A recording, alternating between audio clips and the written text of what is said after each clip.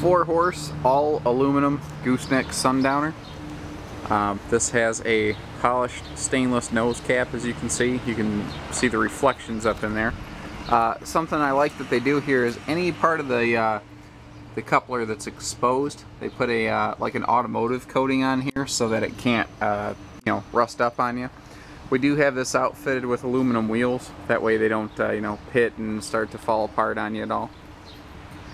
Gooseneck dresser up here. Poke our heads inside that real quick. I like that diamond plate. That looks sharp.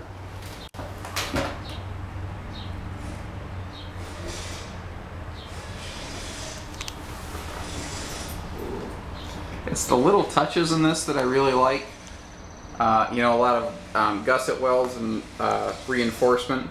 I like the fact that this is the same material as like the kick plate that the horses would have, so you don't scratch and dig that up. There's no carpeting in here. I never understood why they put carpeting in the dresser of a horse trailer. I mean, sometimes horses make messes. You get that in your boots. I wouldn't want to track it in and mash it into carpet, but that's just me.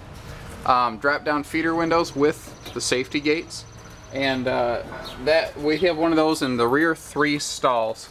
We did not add one to the front escape door. A lot of people we found will use a 4-horse as a 3-horse trailer and then have a what we call a stuff wall to place a lot of their stuff. Twin loading lights up here. If you are loading up at night, you'll be able to see what you're doing. 4-place saddle rack. Now you pull a little pin and this whole rack will swing out so that it's easy load, easy unload.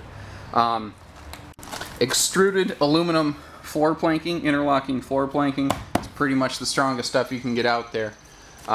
Again, full coverage on the kick wall. The dividers here, telescoping divider, and you notice they're all aluminum. They are removable. We have air vents for each animal.